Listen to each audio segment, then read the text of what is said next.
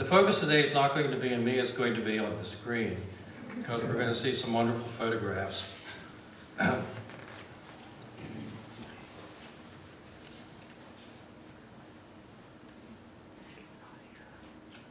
So, the Jim Bradley photograph collection is one of 3 collections that was donated to the Historical Society in November of 2016. The second collection is the Mary O. Bradley Journalist History Collection, and that is Mary's research for many articles that she wrote for her columns in the Patriot News, and copies of those. And the third collection is the Mary and Jim Bradley Library Collection, which is about railroad history and includes archival materials such as timetables and maps, that type of thing. Now, the photo collection was very well organized and identified when it came to us. Jim is very much a detailed person. And the photos and negatives were basically in chronological order, and he organized all his files by date. He did not have a numbering system, but if you ask him for a photo, he can tell you what year he took it. And for our collection, we had to come up with a numbering system of our own. This is a shot of his original boxes and how he had them labeled. So we're moving all the photos from Jim's original boxes into acid-free boxes and folders, and interleaving the photos with acid-free paper. We can get about 3 of his original boxes into one of our acid-free boxes. We had to create an entirely new room, now known as the Bradley Room, to house the collection. We're looking at the left side of that room. These boxes hold black and white prints. You can see here a mixture of Jim's original boxes and the new acid-free boxes, because we're still in the process of making that change. On the right side of the room, on the left shelves are the slide collections, and the metal files on the right side of that slide hold the negatives and the small print collections. We're fortunate to have a group of 6 volunteers who have worked on and are still working on and will be working on numbering and renumbering and housing of the photos. Then the next big step will be to enter the collection into our Past Perfect computer catalog. If you look for the Bradley collection now, when you come to the library, you won't see anything, very little about it, because it hasn't been entered yet, and that's going to be a big task. I have listed here the names of the volunteers who are working on it.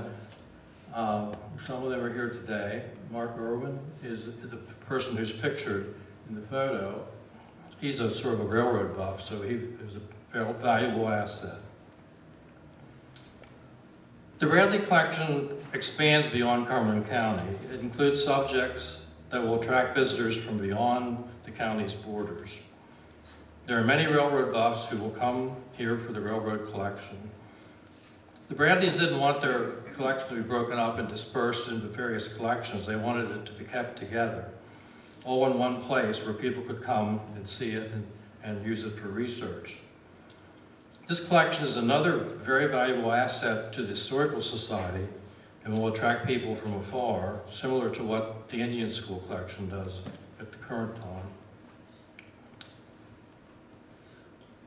The photograph collection numbers likely over 1 million photographs and negatives. We divided the collection into 5 subcategories. I think that is. These are the 5 subcategories. Railroads, which is about half of the collection.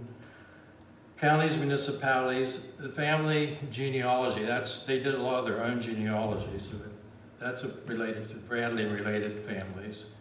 A miscellaneous section, the small prints, and the slides.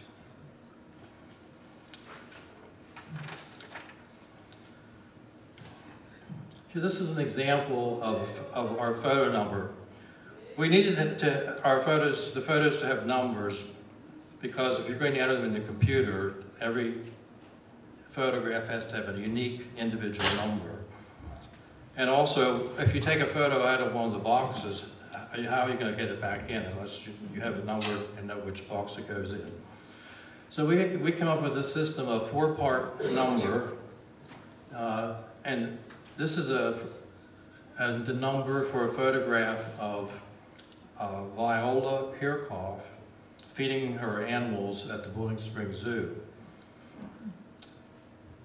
The number begins B2, which B, of course, stands for Bradley, and the second part of the B2 is the second part of that collection is counties and municipalities. The C27 refers, C stands for Cumberland County, and it's the 27th box of photos of Cumberland County.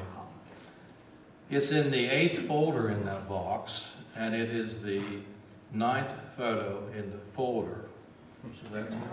So we can take that out of there. I can get it back in by going to the box that's labeled B2C27. I know it goes in there.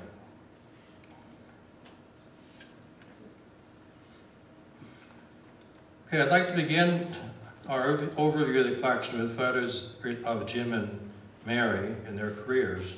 I'm going to illustrate this section with photos from the family and genealogy part of the collection. It's numbered B3, as you can see in this breakdown of what the 4 sections are of the family and genealogy.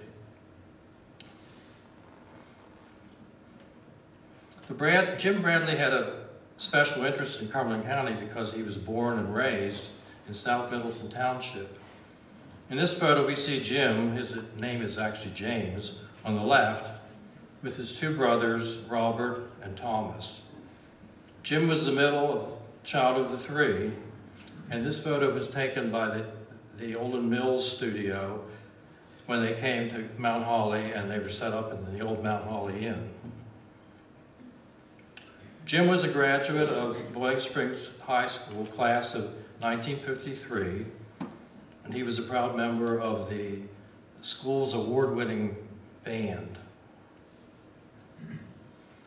The Bradley family had deep roots in Cumberland County, and at one time they owned the property known as Fallen Arches. This house and farm was later owned by Frank Maslin and is now owned by Dr. Drew Stoken. A love of railroads was instilled early in Jim's life. The family had a large train layout that he still has, and they called it the Village Plasticville. That wasn't too original, as seen in this December 1955 photo. Their home was also located at Mount Zion, which is near Carlisle Junction, which is well known to railroaders. So he lives within walking distance of Carlisle Junction. His parents were George Abram Bradley and Esther Romaine Heffelfinger.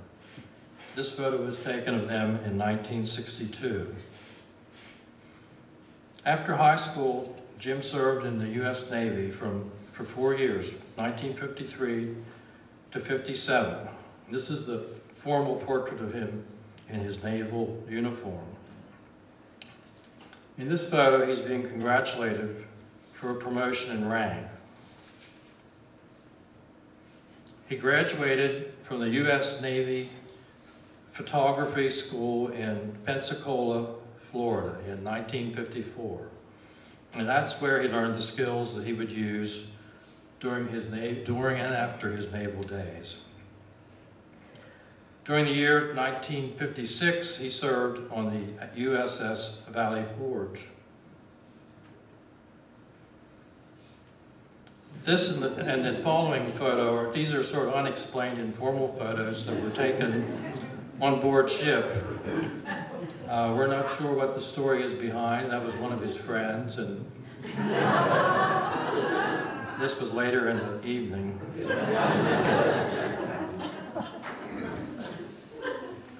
Jim made this Christmas card when he was in the Navy. It's his face and his camera. And that started sort of a tradition that he used an original photograph each year to make a Christmas card to send to his friends. From 1958 to 1987, Jim worked in Harrisburg for the Allied Pics Service. They were a commercial photography studio that supplied photographs for the Patriot News Company newspaper. So here we see him in August of 1958. His office was located on North Cameron Street in Harrisburg. It was hard work, as we can see in this photo. This was one of his professional portraits as an Allied Pics photographer. The Allied Pics building was flooded by Hurricane Agnes in 1972. And here we see Jim with some of his co-workers. They have been cleaning up their building. Many of their pre-1972 negatives were lost in this flood. It was in the 1970s that Jim met Mary Ormanowski, a Polish Catholic girl from York, Pennsylvania. This is her high school graduation photograph. She graduated from Millersville University in 1968 with a degree in journalism. And in 1969, she began working for the Patriot News, the York branch, as a reporter and special features writer. Here she is in her office in 1970. This photo was taken for a Sunday sports feature that ran in April of 1970. So Jim and Mary met through their work with the Patriot News. His friends at Allied Pics had a wedding party for him in April of 1975. And the next month, on May 10th, 1975, Jim and Mary were married. They had a very happy marriage and enjoyed each other's interests. I have a few pictures here from their wedding. Throwing the rice and to prove that they actually were married. And off for their honeymoon. Mary often accompanied Jim on his photo adventures. This photo was taken in 1985 when she was with him on a railroad trip to Starner's in Adams County. Mary had studied photography herself, and some of her photos are included in the collection. They lived in a 3-story brick house at 1140 North 2nd Street in Harrisburg. Here we see them at spring cleaning. Mary transferred from the York branch to the Harrisburg offices of the Patriot News. She covered sports, community events, and a weekly recipe feature that was titled The Happy Cooker. Jim often referred to it as the Happy Hooker. She was well known for her long-running weekly Cornerstone history columns. Jim continued at Allied Pics, providing photos for the Patriot News. Here we see him at work in October of '72 at a political event to re-elect President Richard Nixon. And here he is on assignment in April of 1975. It looks like he was having a bad hair day. This photo was taken on his last day at Allied Pics in 1987. His cake was appropriately decorated with a train engine, which he developed a big interest in railroads by then. And after that, his work at Allied Pics, he worked independently. Many of the Bradley photos are in black and white. That was a medium that Jim loved, and he was a master in that field. He often included people in his pictures because he was a very outgoing, or is a very outgoing person. When viewing his photos, you often ask yourself, how did he ever get in the position to take that photo? Or how did he ever capture that particular moment? These are a few examples. This is Ernest Beebe, a clocksmith working on the Clock House Tower in October of 1978. And here is a fly fisherman at the dam at Brantsville in June of '79. where was Jim? And caving at Cave Hill in March of 1984. Now this photo in June of '79 shows Jim as he maneuvers for a better vantage point. He often worked hard and long to get what he wanted, and at night he used special lighting. He made most of his own prints, and he often did not use standard sizes. The next three photos were used as Christmas cards. For 50 years, Jim and Mary sent a black and white photo, approximately 4 by 12 inches, to their friends as a holiday greeting. This is a group of Amish children in South Newton Township who had just returned from school, taken in 1991. And this is a view of the Emerson Miller Farm in North Middleton Township with the Frosty Mountain as a backdrop, taken in 1973. And this is a view of Pole Steeple on Piney Mountain in Cook Township, taken in 1993. And believe it or not, sometimes Jim got in trouble. This photo was taken in 1979, and it shows him at the Lady Keystone Open. A photographer took this picture, and he had a little story he made up about the picture that Jim had snapped a photograph of Nancy Lopez when she was trying to make a shot and had ruined her shot, and she lost the match, all because of him. So he was grounded, and that woman was there to guard him so he didn't try to take any more pictures. That didn't really happen, but that was the story. It could have happened if you know Jim. Jim often photographed events here at the Society, and he even had his own photo exhibit here in the fall of 1992. It was entitled, "Hey Ollie, Let's Go Railroading." Ollie was a friend of his, a retired railroad man, and he'd call him and say, "Hey Ollie, let's go railroading," and they would go out and take pictures. This popular exhibit covered this entire room, and as you can see, it was for Mary, dedicated to Mary. And I'm not sure both of those are railroaders, but I know that Jim Largent, who's here today, is one of those people who was at the exhibit. He also mounted an exhibit of railroad photos each year at the railroad station on Market Street in Harrisburg.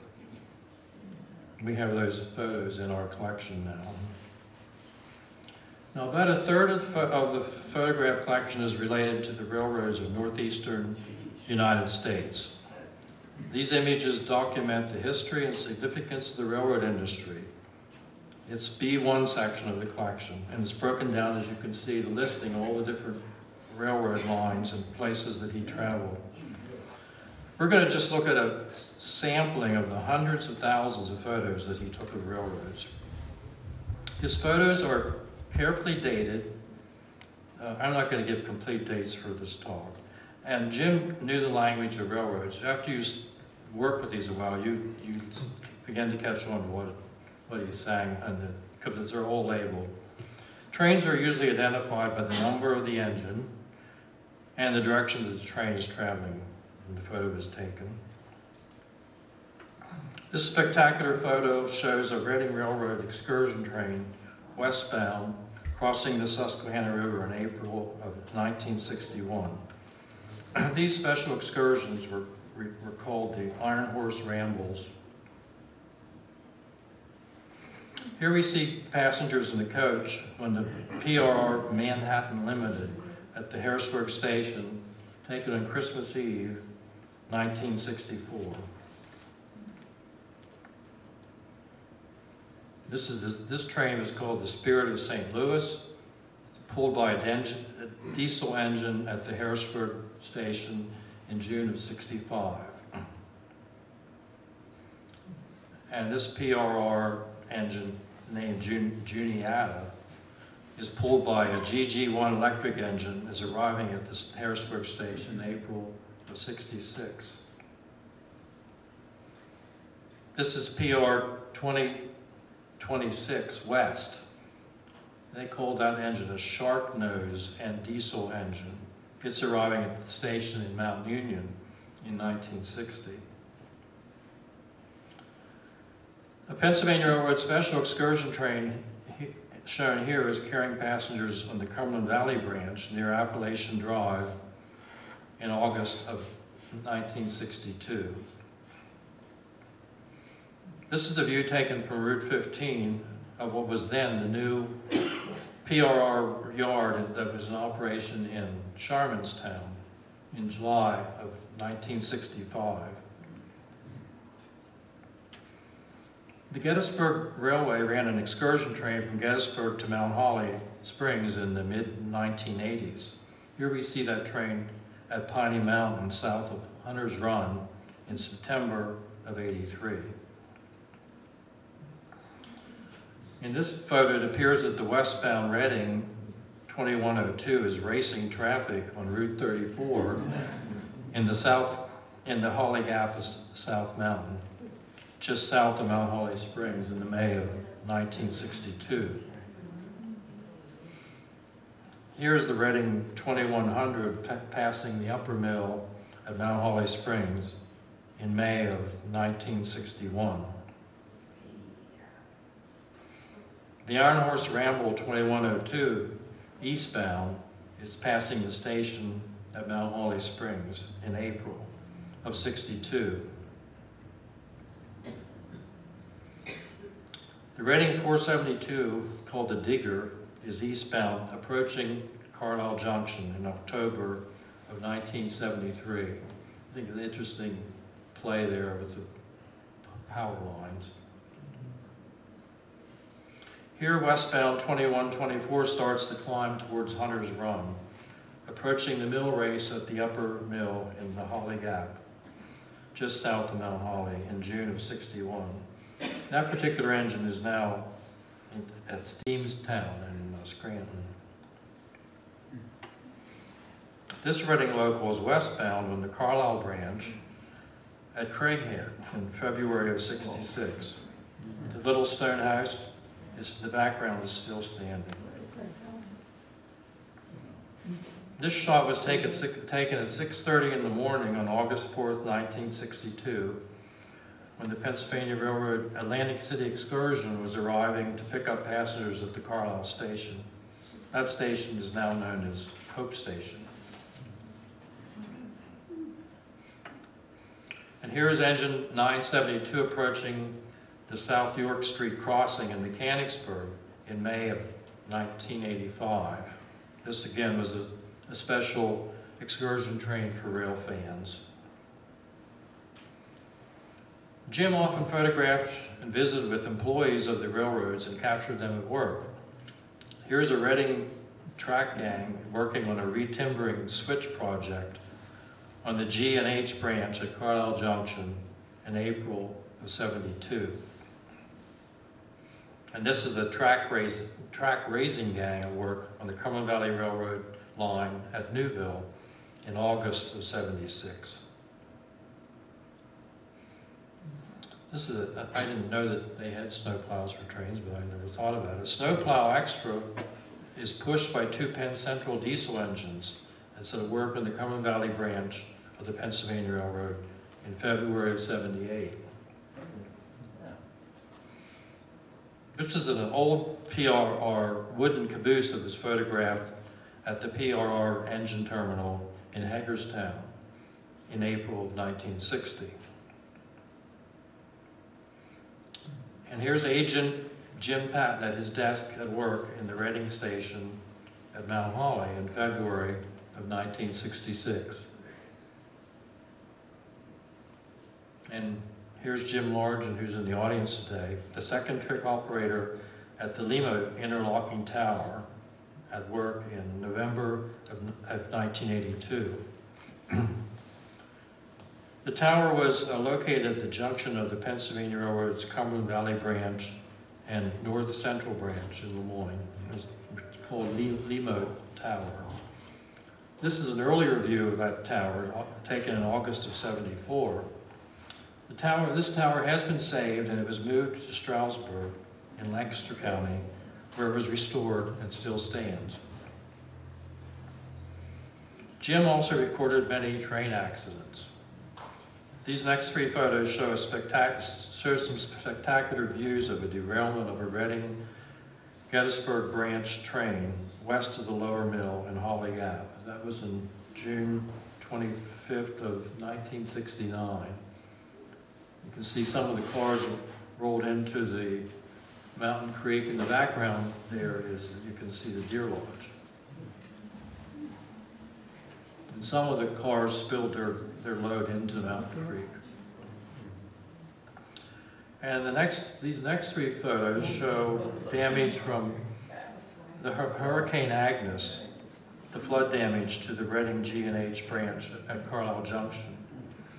This first one was taken not long after Agnes, in July of 1972. I think Jim was he took a lot of pictures of this. I was fascinated by the contortions of the rails. These two others were taken in March of 1974. And due to all this flooding and damage, the line to Carlisle was never rebuilt. In March 1970, there was a derailment of coal cars here in Carlisle on West High Street. That must have been a mess. And on January 21st, 1977, there was a 19-car derailment on the Cumberland Valley branch north of Elliotson. That's not far from Plainfield. And here's a night view of the PRR station, Cumberland Valley branch at Camp Hill, taken in February of '63. Unfortunately, that station's gone. So that was a big chunk of the collection, are the railroads. But Jim's photos show life in a variety of places and activities in Cumberland and surrounding counties. These images add immensely to the documentation of our local and regional history. And this is what we find in B2 section of the collection, is shown in this list, and you see all the different areas that are covered. We're going to just take a quick look at some selected local photos from this part of the collection.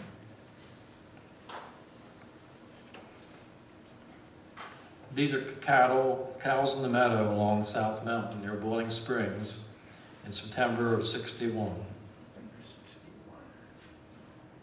The Wise Farm, or earlier the Craighead Farm, with its beautiful brick end barn located at Craighead, is seen from Bonnybrook Road in June of '65. Fortunately, that vista still exists if you could drive by there. It's one of the prettiest sights in the county. And here we see cattle in a meadow by an old stone bridge on a farm along Blue Mountain, north of Middlesex, in May of '65. He loved things related to agriculture and nature. Corn shocks on a farm near Osmoyne in October of '62. And a full moon on a fall night in October of '62. For some reason, Jim had a thing for full moons. Here's another one. A full moon bathing locust blossoms on Ladner Lane near Mount Holly in May of '62. A wheat harvest on the Norman Rhinefield farm near Longsdorf in July of '74. And here's an old order Mennonite working on the Shirk farm on Quarry Hill Road with a truck on Route 81 in the background. It was taken in May of 1971. That photo has a lot to say. And it was a warning of what was to come. Jim photographed many historical sites, many of which are now gone. This is Spangler's Mill on the Yellow Breeches in Lower Allen Township in June of 1959. You would not recognize it now. The mill's gone, the bridge is gone, the dam's gone.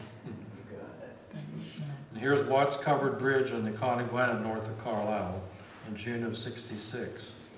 That bridge burned in 1970. Barnett's Mill in the Yellow Breeches in Dickinson Township in January of '63. This mill is still standing but in jeopardy.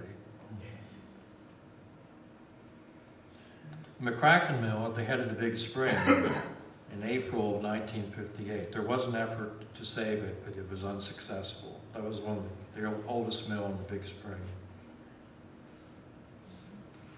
So Jim took many photos of snow and winter storms.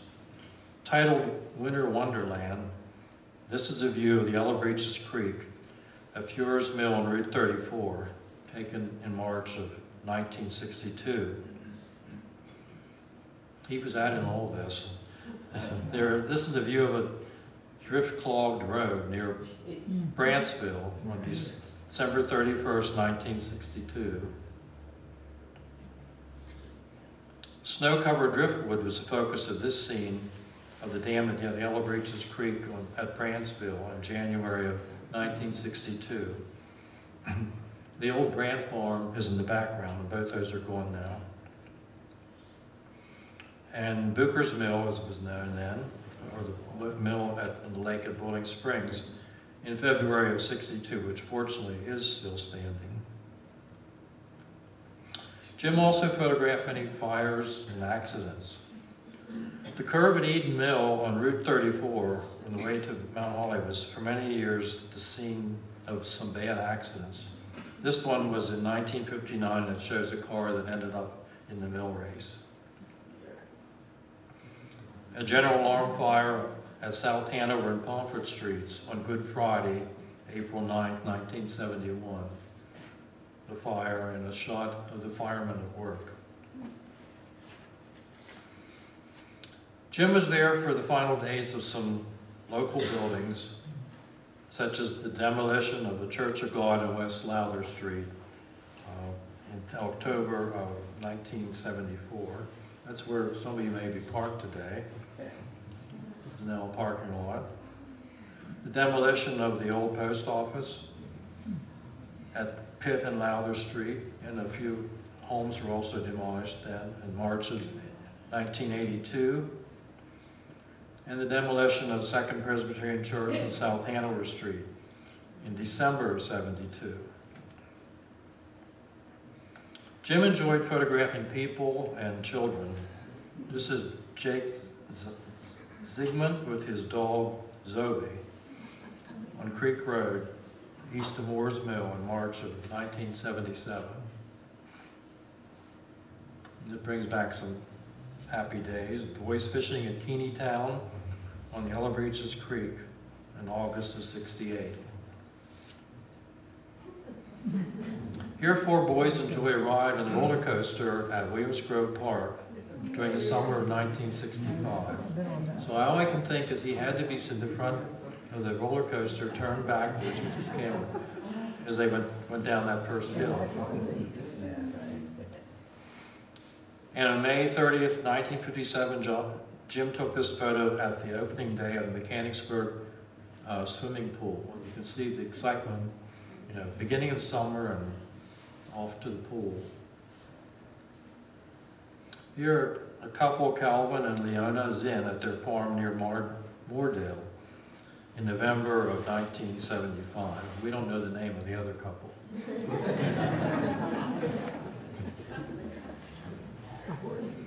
Jim also liked to photograph Mennonites and the Amish. This is a photo on Sunday morning at the Stowstown Mennonite Church in 1974. And home from school. Now, we saw this earlier. This is the detail of that earlier photo. He called this home from school. It was taken on McCullough Road off Stowstown Road in South Newton Township. Jim also expressed his sense of humor in some of these photos. For many years, this Indian pointed the original way to Carlisle on the Disburn Road, rather than the new road. Was located near Hickorytown. And that Indian was a landmark for many years in Middlesex Township, pointing the correct way. This shot he titled, "Putting Out the Fireman." It shows Mr. Baldwin, 72 years old, who's cleaning the fountain, the fireman's statue at the Cumberland Fire Company in 1978. And he also captured Easter Bunny hopping across the Carlisle Square in April of 1982, maybe walking, not hopping. And another unusual, Santa Claus getting his parking ticket in Carlisle. Those meter maids have no sympathy. One of the treasures we discovered in the collection thus far are some early views of racing at Williams Grove. This race is a race in October of 1969. And car number 5 is Richard Smith, or he's known as Mitch Smith. He was a well-known racer from Lincolnstown, Pennsylvania, and he's in the National Sprint Car Hall of Fame. Another famous racer, A.J. Foyt, raced at Williams Grove in the early 1960s, and here we see him changing a tire, and here he is getting into his car. He won the Indianapolis 500 4 times, and he was at Williams Grove. This is an unusual photo of a Goodyear blimp flying over Harrisburg. All of his photos seem to say something. I know I came across this when looking for somebody, they know some local scenes of Harrisburg, and you just don't get a building. There's always something else going on. I mean, it's a view of Harrisburg, but he caught it with the blimp over.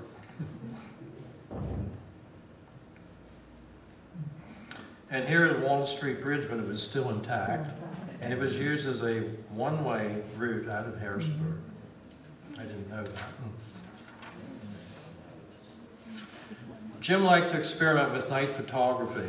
He had lights that he took out on his shoots. He often photographed this particular abandoned section foreman's house located at Hunter's Run. It was referred to as the haunted house. In the 1960s and 70s, Jim took a series of night photos for an annual Halloween feature in the Patriot News. He often used local people and places, such as these, where 2 witches are at the Noble Farm. Some of you may remember the Noble Farm on Noble Boulevard in Carlisle in October of 1968. So he had his lights as well as other lights, like lantern lights. The lighting in these Halloween pictures are very interesting, with several sources of light.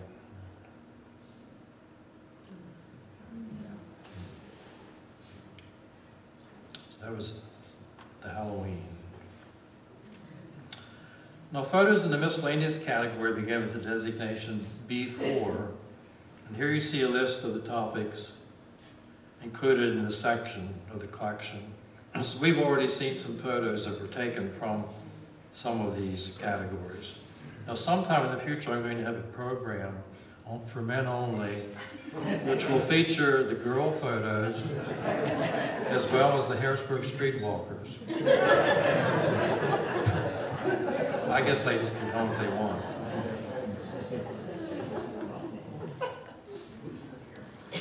Photos that begin with the designation B5 are the small prints, most of them in color, and they're located in these metal files. They're there, but the negatives and prints are still together. These were taken between 1972 and 2006. They consist mainly of family-related photos, but there are some that are of general interest, which we will separate those two. A few examples of general interest were back to railroads again. This photo of the Amtrak Broadway East, taken in Perry County in August of 1981. That same day, Mary took this photo of Jim when they were crossing on the Millersburg Ferry, returning to Millersburg. In August of 1981, Jim and Mary were at Martinsburg, West Virginia, where Mary took this photo of a B&O 4303 East. And in September of 1981, they were in Hobbs, West Virginia, where they photographed a steam special that was running west.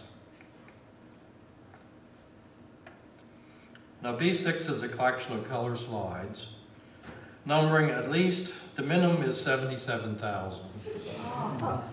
There's over almost 300 boxes with 300 or more photos in each box. They date from between 1962 and the present. He's still adding to these. These cover a full range of topics similar to the black and white prints.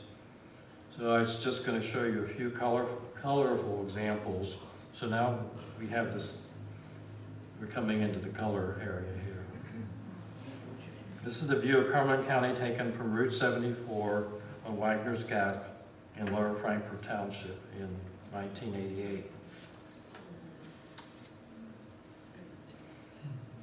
A steam excursion on the former Cumberland Valley branch near Appalachian Drive in Silver Spring. I think we saw black and white of that. He took several cameras with him, so he would take black and white and color. Railroad signal lights on the Conrail Railway at Lee's Crossroad in Southampton Township. A Conrail section gangs burning ice off the switches at Carlisle Junction in South Middleton. Some examples of farm and agriculture again. Frosty morning at Lutztown Run in Lutztown, Monroe Township, January 1988. The dam on the Yellow Breeches Creek at Cedar Cliff in Lower Allen Township. Cattle at Guystown in Upper Mifflin Township in July of '89. A view of a farm taken from Ridge Road in Southampton Township. A full moon at the Craighead Farm at Craighead Station, South Middleton, November '88.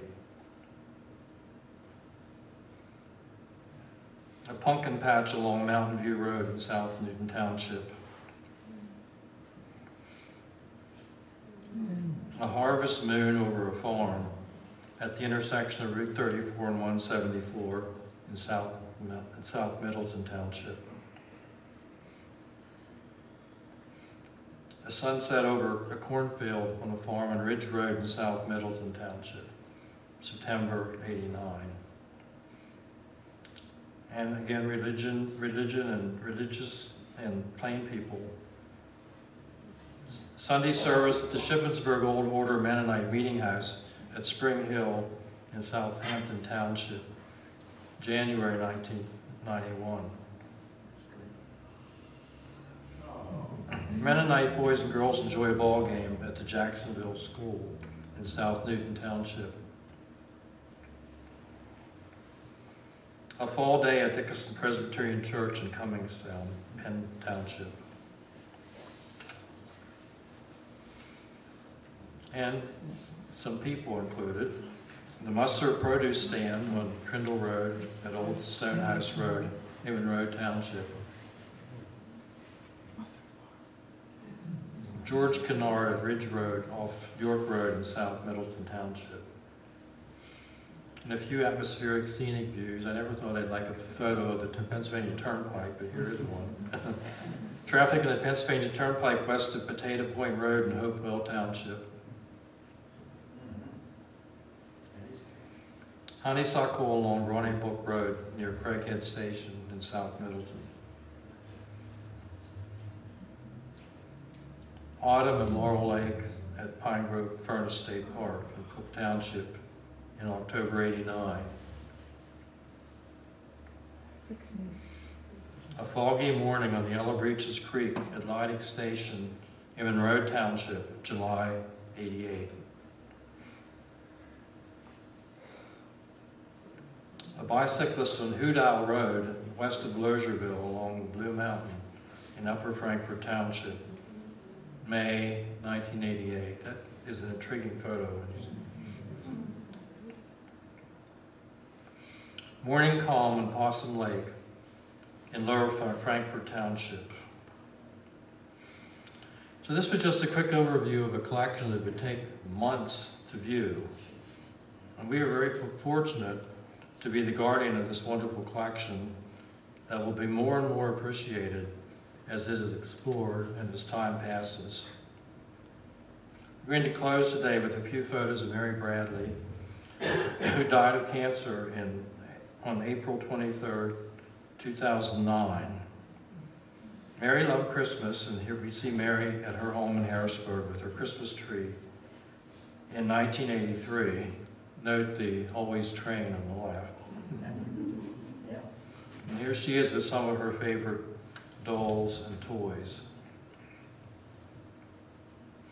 This photo was taken on Mother's Day, 1997. Mary is with Jim's mother, Esther Bradley. Mary is the reason that we have the Bradley collection at CCHS. Mary was very fond of us, and she told Jim that she wanted their collections to come here. Jim carried out her wishes, and he has been very good to us. The collections came to us well organized and documented. He has provided funds to pay for the processing, storage, and care of the collections. He gave us the shelving that they were on. These collections will be a permanent reminder of this great couple who lived life so fully and left so much for us and future generations to enjoy.